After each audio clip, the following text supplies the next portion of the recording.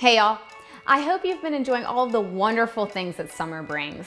Longer days, grilling, picnics, and playing outside as much as possible. Let's get to these recipes so that we can get outside and enjoy these sunny skies. This week, your recipes include a dish with baked eggs, zucchini, summer squash, and onions. A quick twist on a tuna salad that's served inside some bell pepper. Some pan-fried chicken drumsticks with roasted bok choy, a salad with cherries and blueberries, and pork stuffed zucchini. Let's get prepping.